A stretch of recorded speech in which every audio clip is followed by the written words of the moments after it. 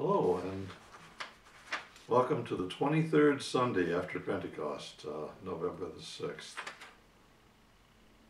Today we'll be celebrating also the baptism of Ruby June Henline on our Sunday morning worship. But for the moment, Annie, can you begin us with announcements? Good morning.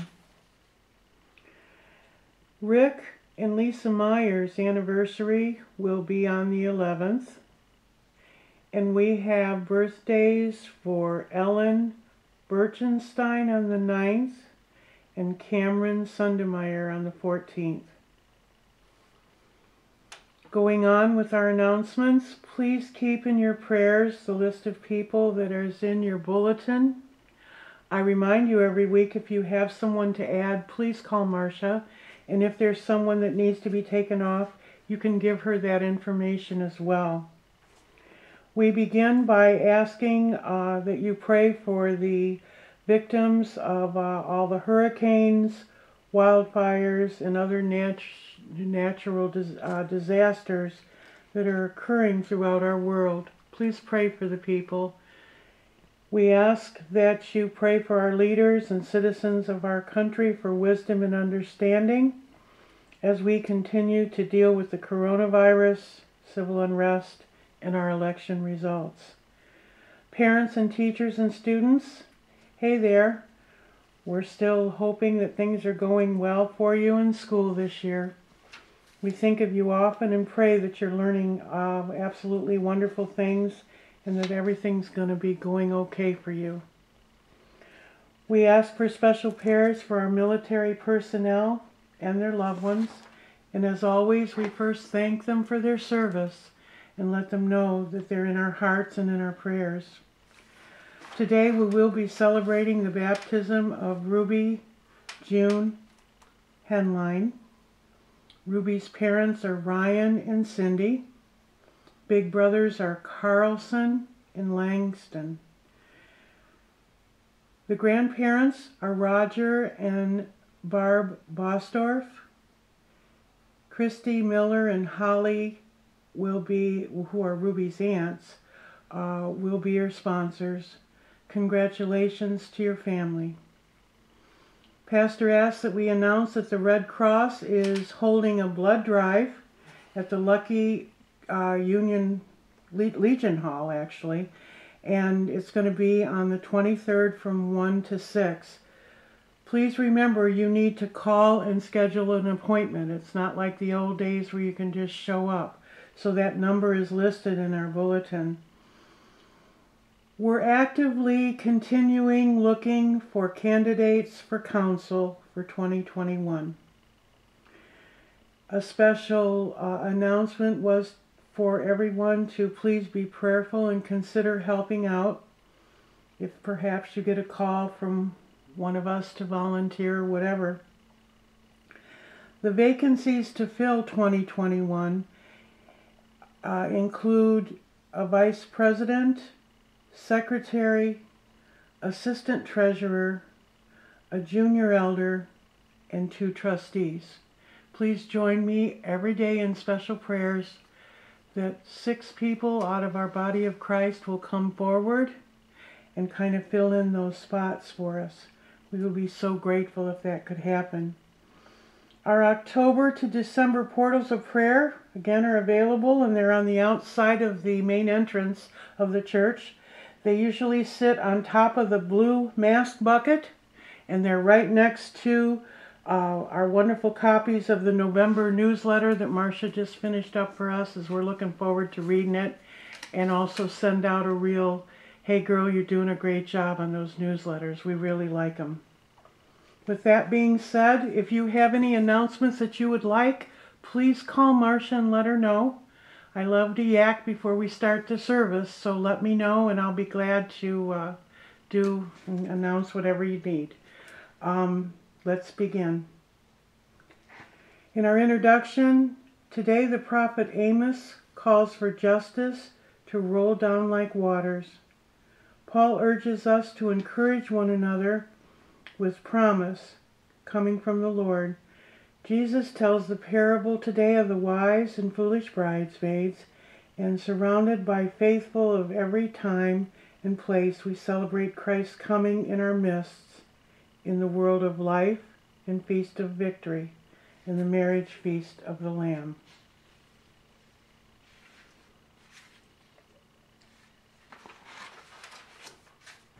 So let's begin in the name of the Father, and of the Son, and of the Holy Spirit. Amen.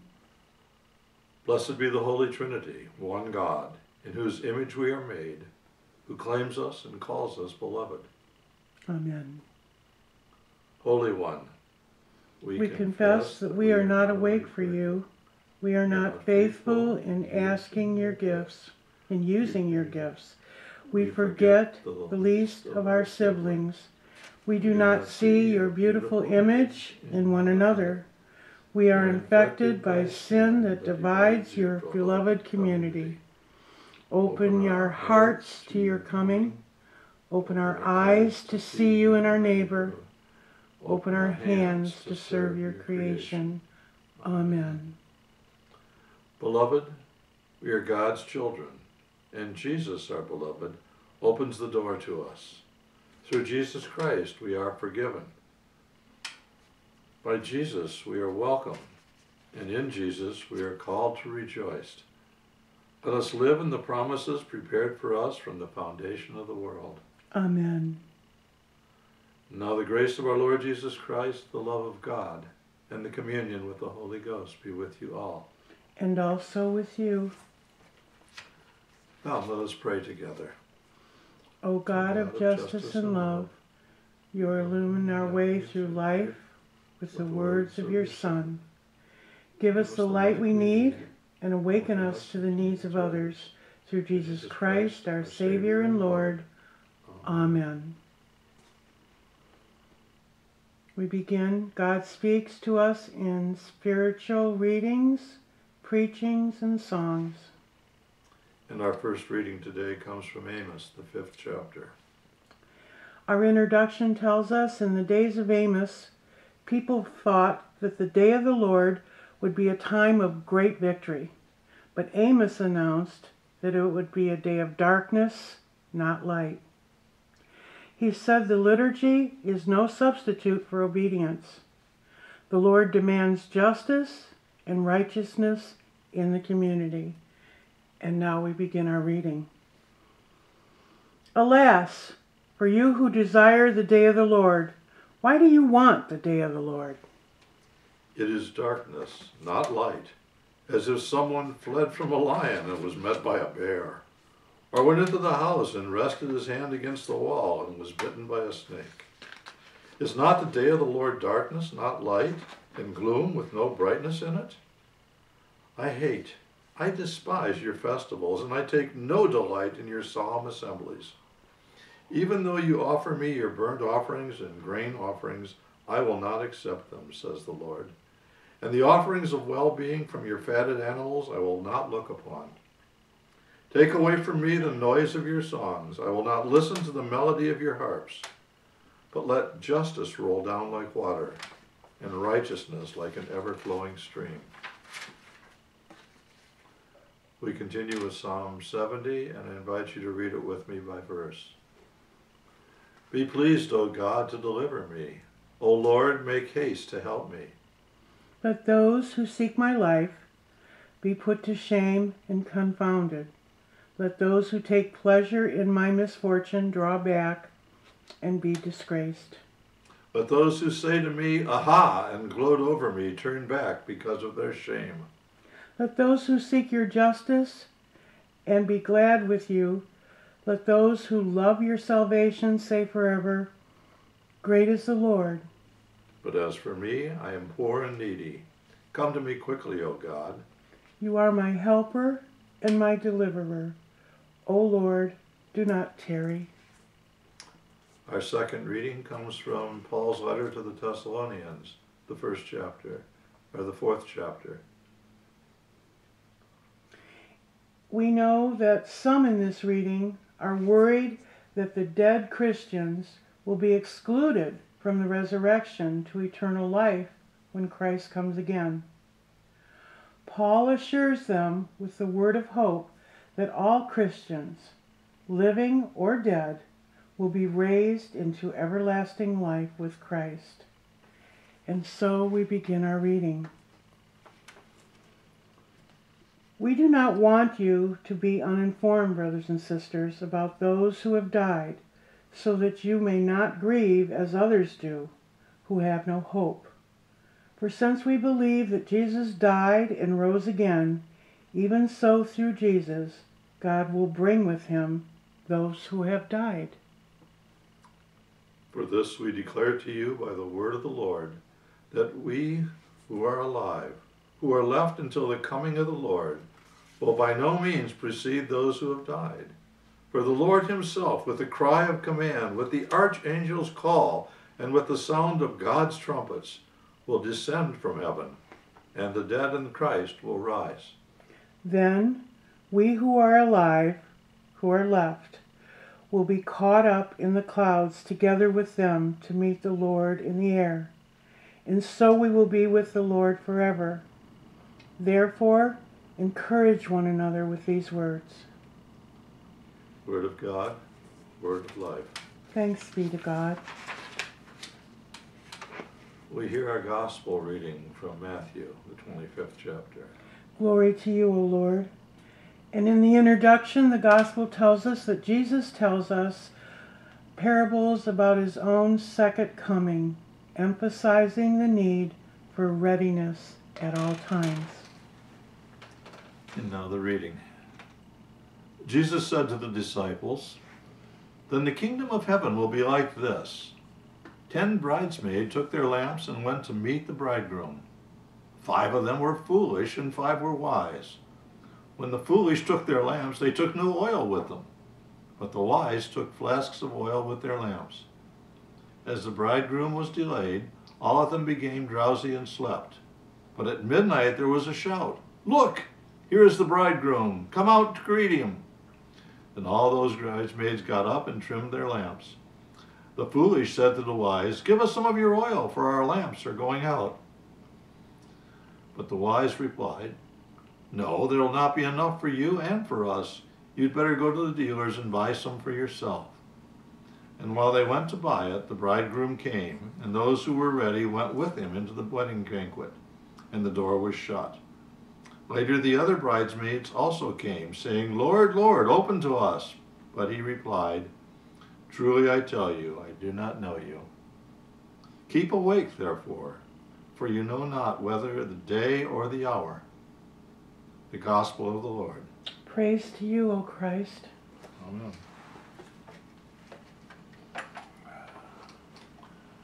I think the theme of this lesson is summed up simply in the terms, be prepared. Or as a leader I once had used to say, the key is preparation, so be sure to preparate. So for him. In our gospel lesson, Jesus reckons it to be something like a wedding.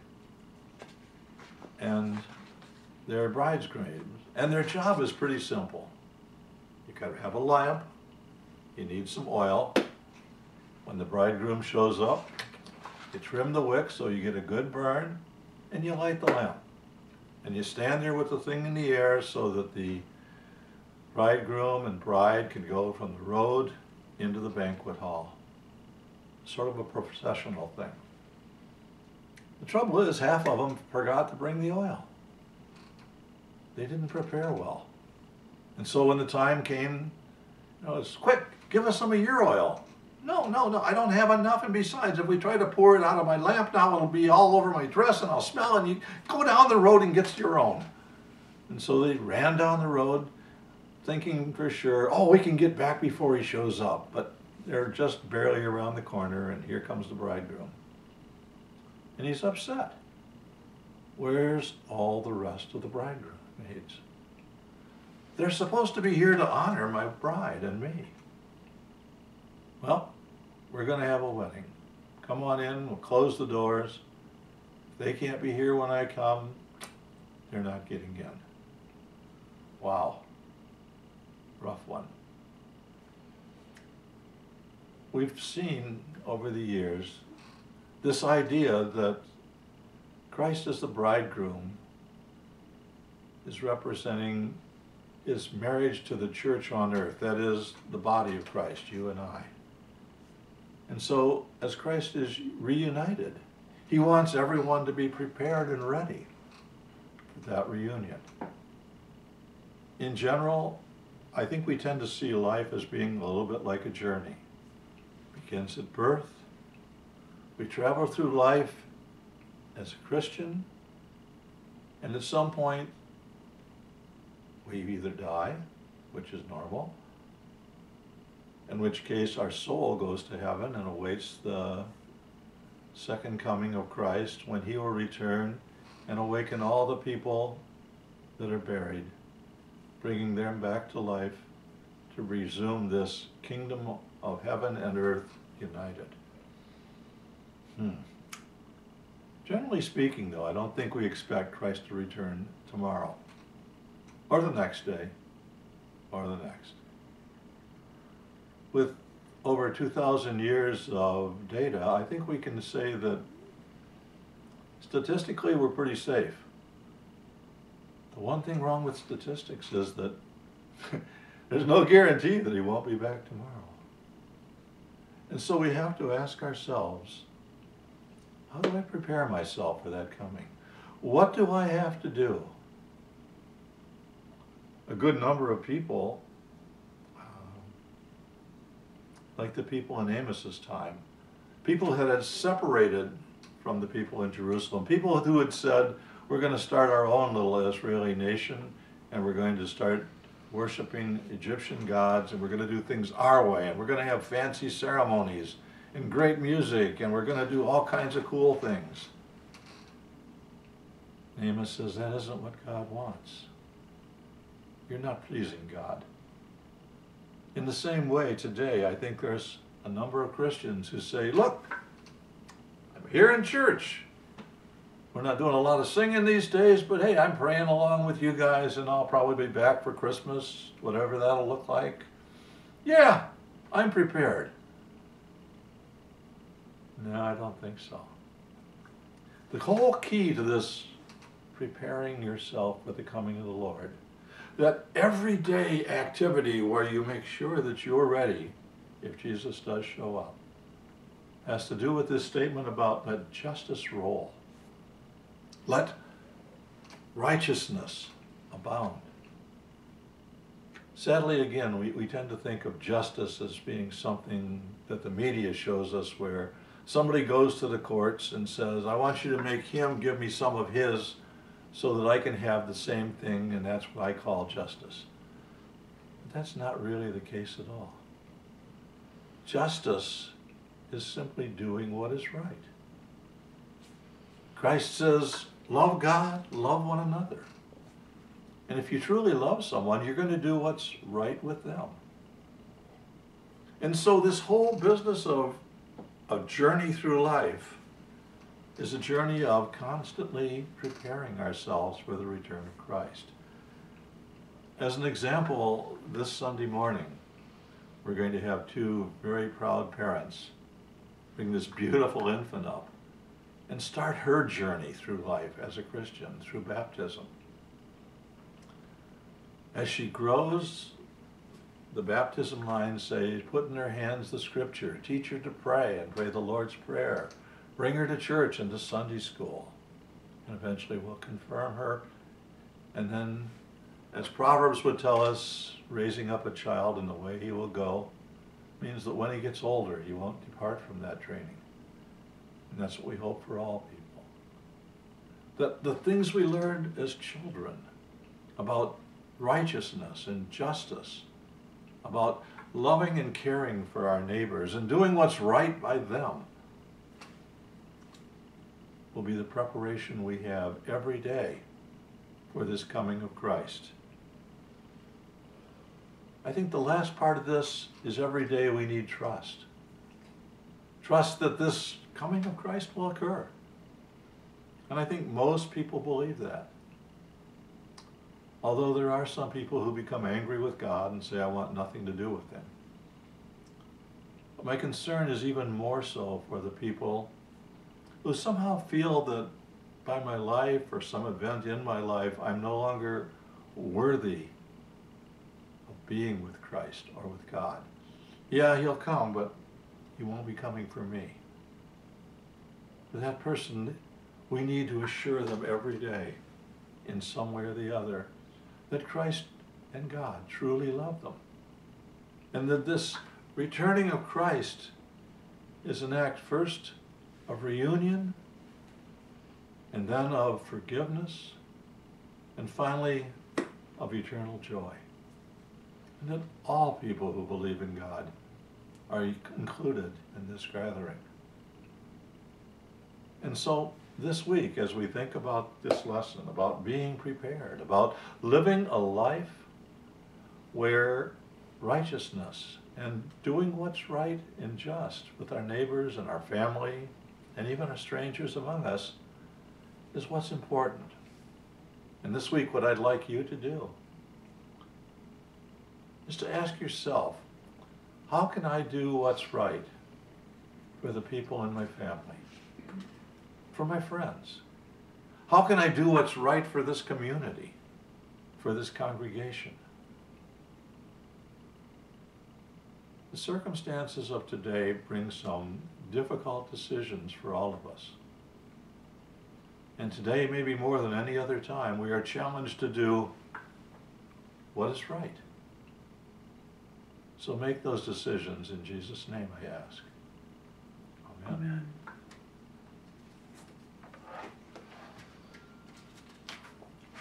Longing for Christ's reign to come among us, we pray for the outpouring of God's power on church, the world, and all in need.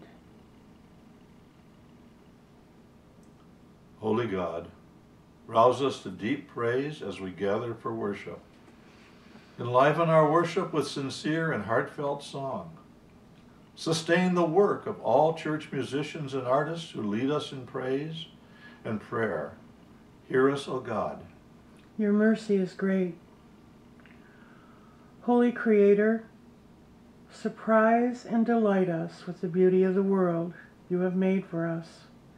Bless the work of landscapers and architects, artists, and those who work invites us into an harmonious living with your creation. Hear us, O God. Your mercy is great. Bless and protect the caregivers and guardians of our world, the emergency workers, nurses, doctors, and therapists. Bless and protect the soldiers, police, and firefighters as well. May your love and compassion comfort and sustain them. Hear us, O God. Your mercy is great. Holy Companion, console those who feel lonely or abandoned. Comfort those who struggle with illness or pain. Please be with Julie, John, Mike, Tony, Morgan, Merlin, Belinda, Steve, and John, as we pray that you restore them to health and to peace. Hear us, O God. Your mercy is great. Holy Protector, be with all that observe Veterans Day. Guard the lives of active duty and retired military personnel.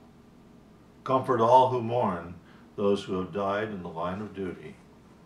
Heal the wounds, both physical and mental, experienced by service members. Hear us, O God. We know your mercy is great. Holy and immortal one, we pray in thanksgiving for the lives of all who have died. Remind us of the frailty and the shortness of our own lives, and please inspire us to use them for the building up of your kingdom. Hear us, O God. Your mercy is great. Receive our prayers in the name of Jesus Christ our Savior, until that day when you gather all creation around your throne, where you will reign forever and ever. Amen. We give thanks to all those who continue to support this ministry here at Zion with their gifts and offerings and with their skills and prayers.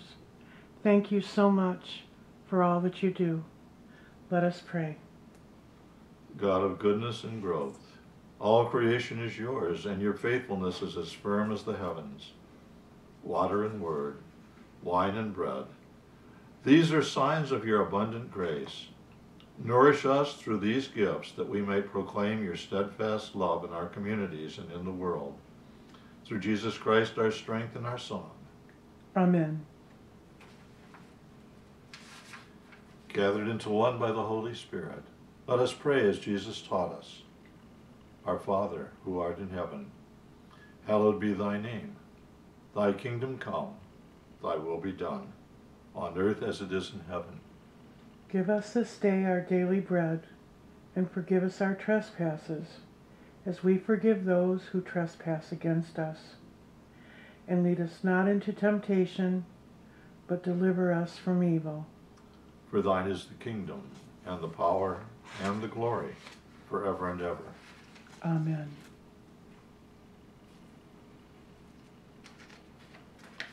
Now receive this benediction.